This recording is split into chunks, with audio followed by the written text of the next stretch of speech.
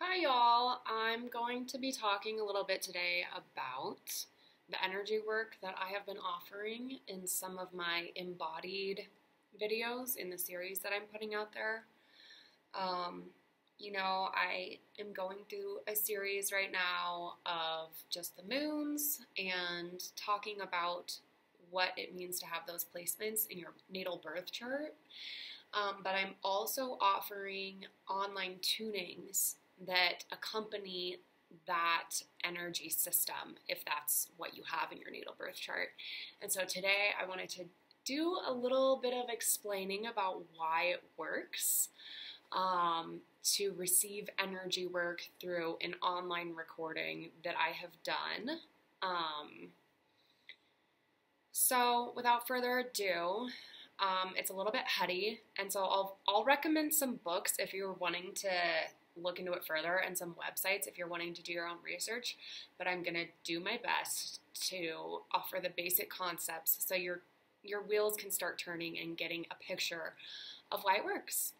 So it's already an astrology channel, right? Like there's already probably some esoteric folks and folks who understand energy coming to my channel, but that being said, this is all relatively new to the Western world, so it's really exciting and it's really, really beautiful to think about because some of what we have considered taboo and we have kind of considered woo-woo about all these people who are like, oh, I can see your aura. There is now so much explanation for why that is that can be documented in more of a Western science approach. And it all has to do with shifting our principal understanding of the human body from seeing it as mechanical and chemical, meaning chemical being the hormones that run your body and energize your body. That would include the food that you eat and the way that most doctors in the West will look at your body is looking at from a chemical perspective, and then mechanical, meaning just like how your bones articulate with each other and how you move and why your muscles fire. That's chemical, mechanical, right? But that being as fundamental as it is to how we understand health, when you shift that to seeing the body as electromagnetic, then everything changes with how you see the human body. And it also encompasses why things like Chinese medicine and the seven chakra system have been around for so long and why they make sense, right? So everything in the universe, and you can read Nikola Tesla if you're really heady and you want to learn really specific stuff about this. You can read Albert Einstein. You can read Eileen McCusick. She's the woman who coined my tuning fork modality that I do, the energy work modality that I offer, and I highly recommend people reading her books. She has Tuning the Human Biofield, and she has Electric Body, Electric Health, and she goes into a lot of depth in those books, and I'm going to be sourcing a lot of information from her in this video. But so if everything in the universe has a vibration to it, which is true, and we know this now, for example, the table has a vibration, there are particles in the air that have vibration, and literally everything in the universe has vibration to it. So if it has vibration to it, that means that it also responds to electricity, because that is what electricity is vibrational. That means it also has sound, and it means it also has light. All of those things go together. Because if you picture a vibration and a waveform, that is a continuum that never stops, just like the universe never stops. So as humans, we have the ability in our eyes and ears to detect a range of frequencies of light and sound, but inevitably there's much more light, color, and sound that exists beyond what we can detect. And we also know that there is an electric current that runs through the center of your body. It runs from your crown chakra, if you will, to your feet, and it runs up and down. There's an ascending current and a descending current that spiral together through the core of your body and through the 7 chakras that some folks are probably familiar with.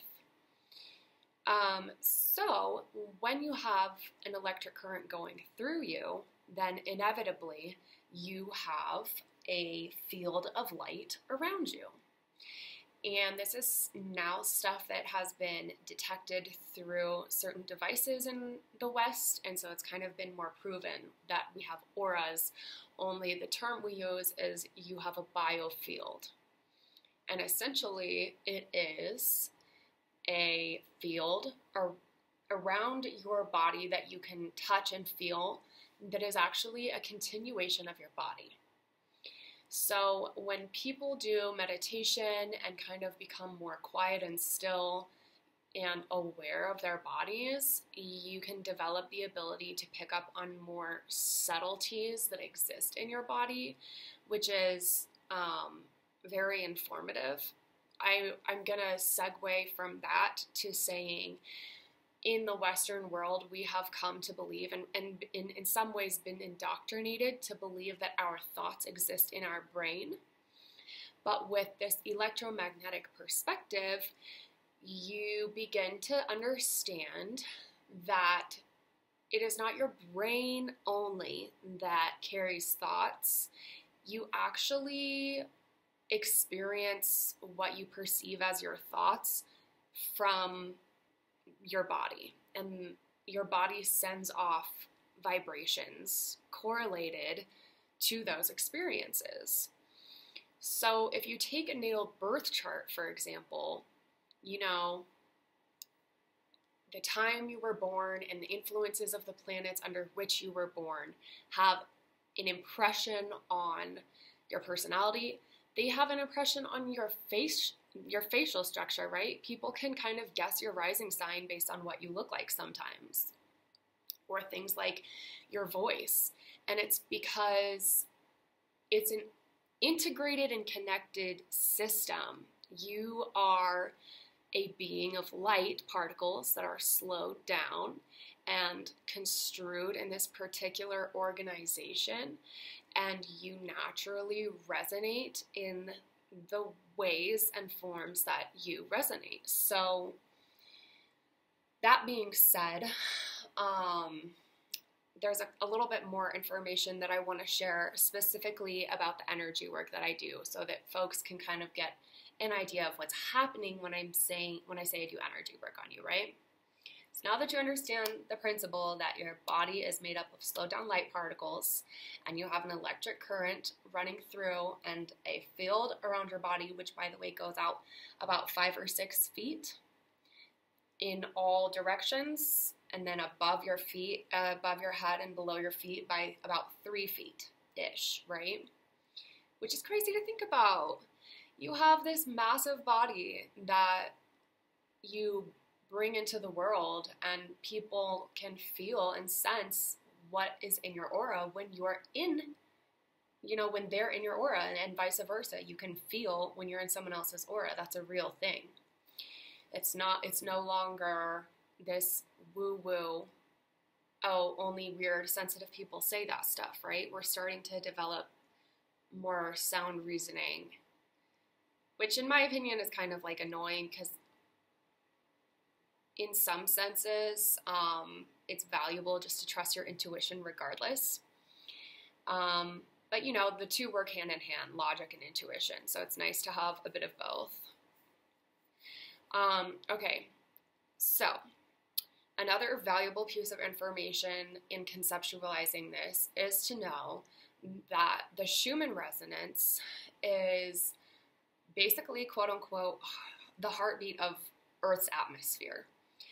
It is the base, like the average pulse and frequency that we experience within our realm on planet Earth.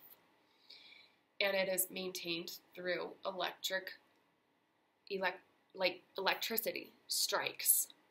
Literally, the electricity that, the lightning that happens throughout the world, throughout various weather patterns continuously every day across the world, is carrying the energy and the electric current of Earth's atmosphere, and the Schumann resonance is the average of all of those lightning strikes, quite literally. And it is 7.83 hertz.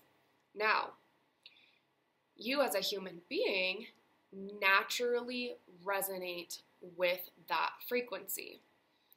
For example, you have a pineal gland. Some people consider it hand in hand with your third eye. Your pineal gland is 30% magnetite, electromagnetic. You have a real function within your body that resonates with electricity. And some would argue that because we have calcified magnetite in our pineal glands because of the water and the chemicals in our food and the chemicals in our water, our intuitions have been kind of like dumbed down. But naturally, as a human being, that would be the argument for your intuition. So, if the magnetite in your pineal gland is not calcified, then you are able to perceive more, much in the same way as birds can perceive patterns through the sky, electric current and patterns, and that's why they're able to navigate, right? That's how geese migrate and stuff like that. I hope this is coming across clear. So the Schumann resonance, naturally, you resonate with it as a human being, not only in your pineal gland, but all of your electric body resonates against the Schumann resonance. It is calming. It brings peace.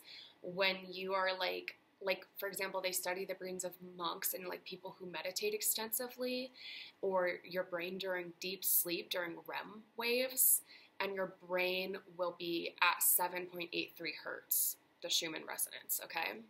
So that's an argument to bring some concept of how much you are a being of this earth, and how when people say they want to go outside and they love being outside and they just feel so much more calm and peaceful when they've spent time in nature, like there is a real reason that nature is medicine, because it is the most cleansing and purifying thing for your body. It brings you life.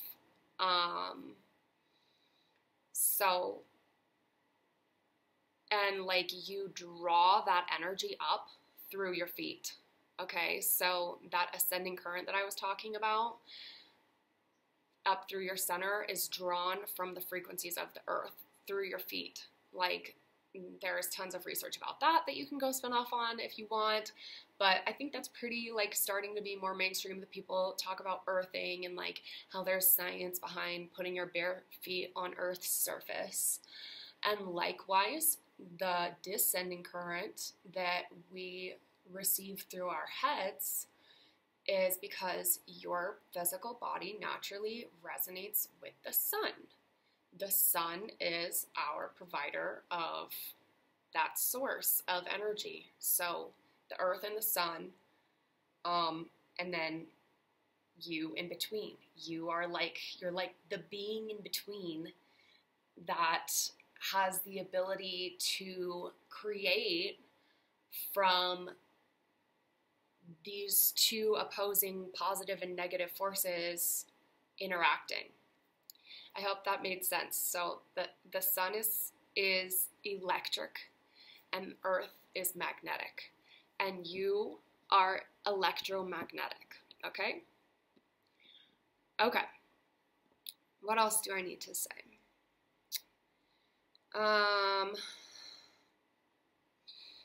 Yeah, so again, it's like I'm not going to be able to fully go into every piece of information that would make this make sense for folks. I'm hoping that this will just provide the grounds for you to conceptualize why the energy work does work, and, encourage you still to just go do more of your own research and go in your own pigeonholes, because it's YouTube and there's probably a bunch of people on here who love researching stuff like I do.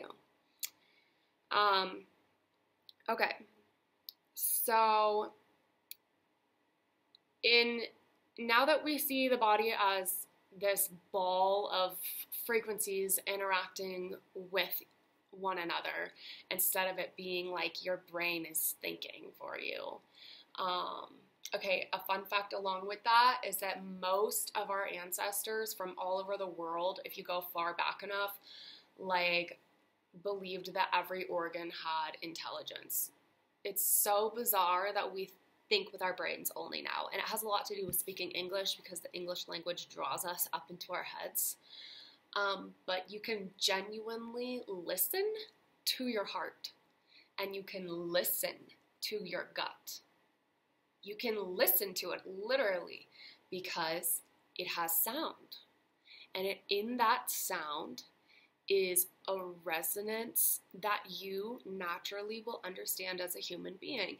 Because if you think about a song with a sad note or a happy note, no one, whatever language you speak across the world, you'll know naturally what that sound means, if it's sad or if it's happy. You have that intelligence naturally as a human. And so when I use tuning forks to do energy work on people, what I'm literally doing is I begin with a pendulum, which is a ball on a string. I use the pendulum over the energy centers of the body, which also includes your knees and your feet. And I just use the pendulum to see where you have blockages. It will spin if there's energy flowing, and it will stop, or it'll go in a line if energy is stuck there. And then I go to the edge of your field, 5-6 feet off the side of the body, and I begin striking my tuning fork and combing through your biofield. And when I do this, there's all kinds of strange things that happen, but I can hear in the overtones and undertones of the fork sometimes it'll be really sharp all of a sudden.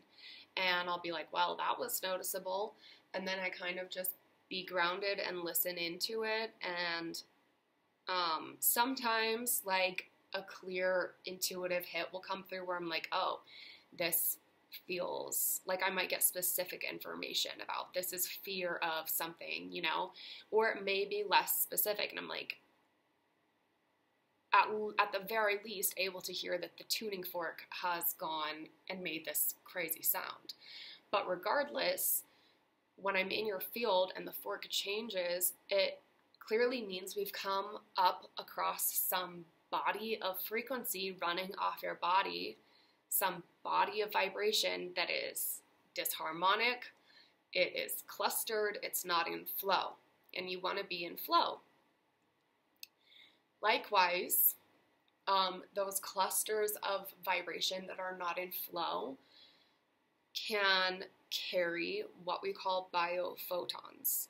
So, because you're a light being, as you go through life, if you experience traumatic events, or if you have really damaging thought patterns that you repeat to yourself, like shame. Let's use the example of shame.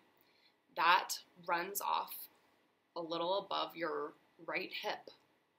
So, guilt and shame. Your right hip itself carries the frequencies of busyness, overdoing, overthinking. Those are incredibly common in a capitalist society. The way that our history is, blah, blah, blah. We're a capitalist society, you have to stay busy, and no one has time to feel their feelings. So the right hip is crazy for a lot of people. So as I'm combing through that, I may be coming across biophotons, which are light particles that you have fed unconsciously off your right hip, like throughout your life.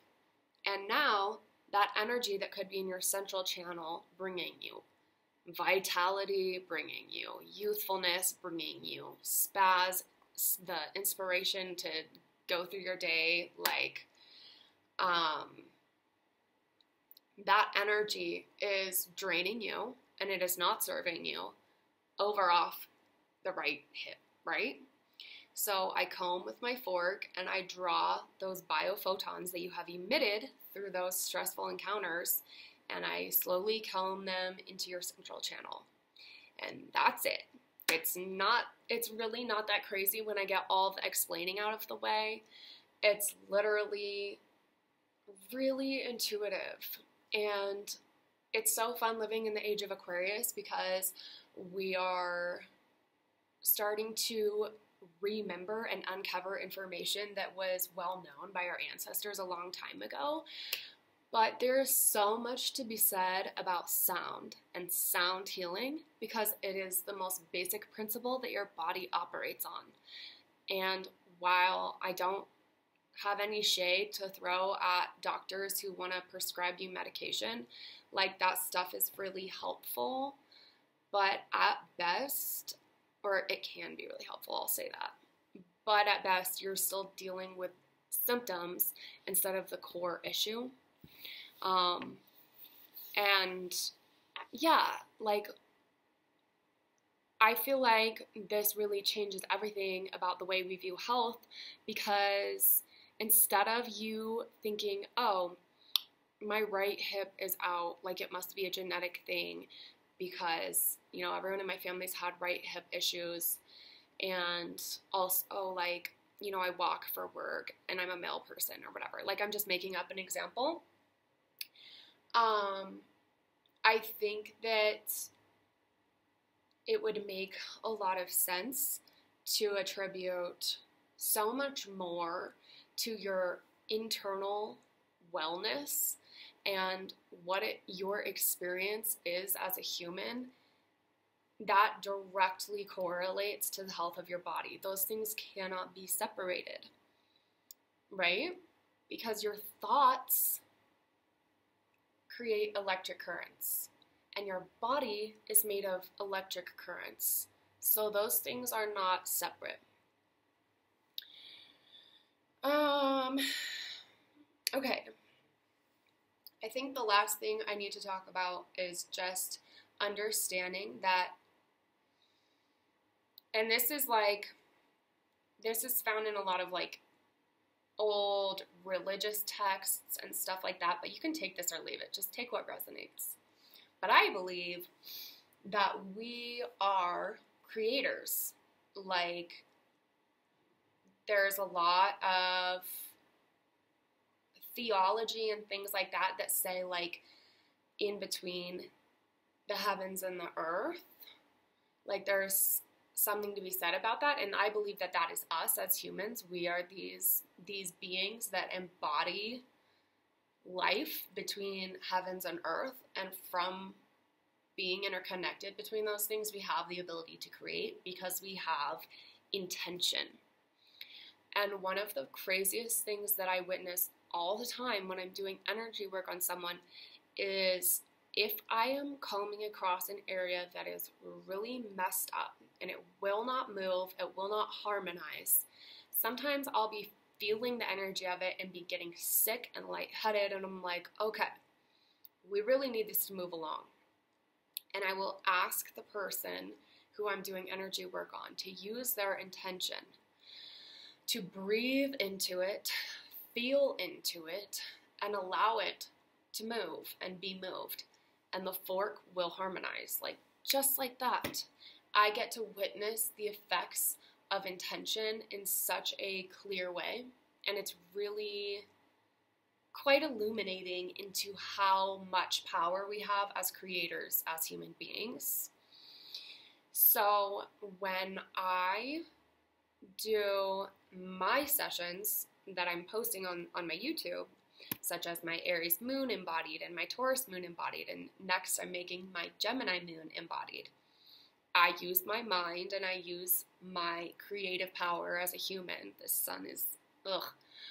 But I project a hologram of the collective body onto my massage table. And if you want to read more about why that would work in a more scientific approach, it can be explained through quantum physics. I'm gonna read a quote. Okay. Sorry, I'm so scattered. It's kind of hard to explain all this stuff. Okay, I'm just gonna read quickly the electric universe theory and what that means.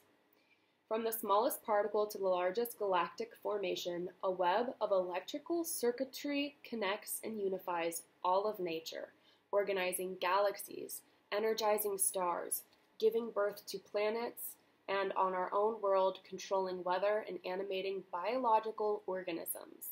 There are no isolated islands in an electric universe. That's a quote from David Talbot and Wal Thornhill from Thunderbolts of the Gods. Okay?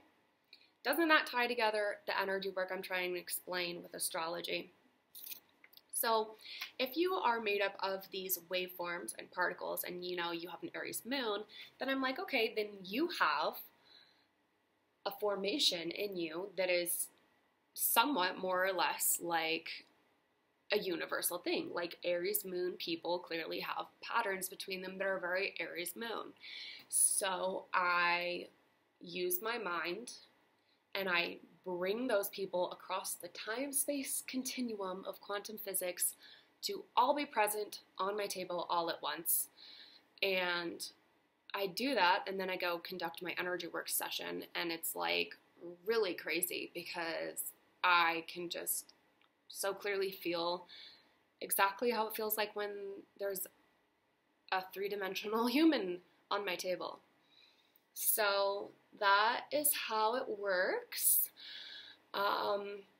Fun thing is this was discovered by Eileen McCusick, like I said, completely by mistake. She struck a tuning fork around someone when she was like her massage client, and then she's pretty like clairaudient, and she heard some craziness in the tuning fork, and she was like, what in the world is that? And then she basically dove into research and continued practicing with tuning forks around people's bodies for like the last 25 years, and she's now brought us this modality.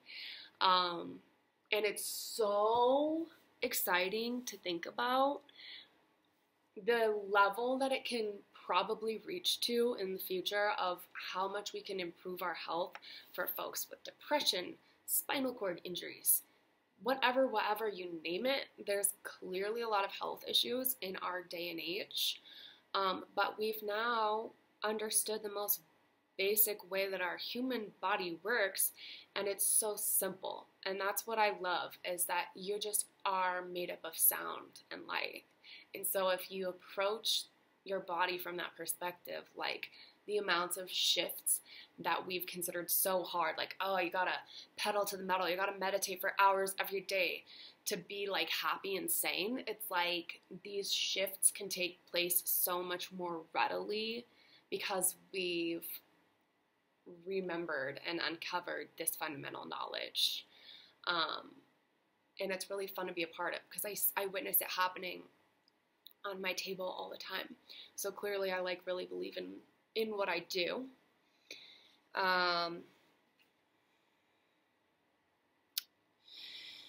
Yeah, I could probably say more. That, like an important word to know is ether. Ether is like the particles that are in everything that electricity moves through. It's called ether. A lot of people think ether is God because there seems to be an intelligence to it that you can train yourself to listen to.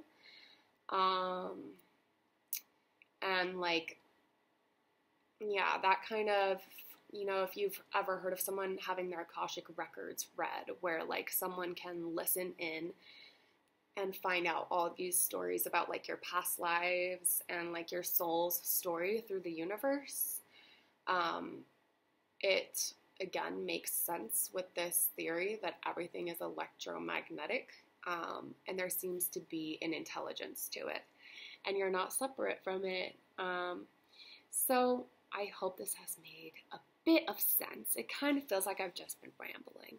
But if you have any questions, or if you have any comments, or you would like to add information, or you would like to request some kind of specific video, then please do so in my comments. And if you like the material, please like and subscribe if you want to show the love. But yeah, I just wanted to put this out there so that there's a bit more information about what the heck it is that I'm doing. All right, bye y'all.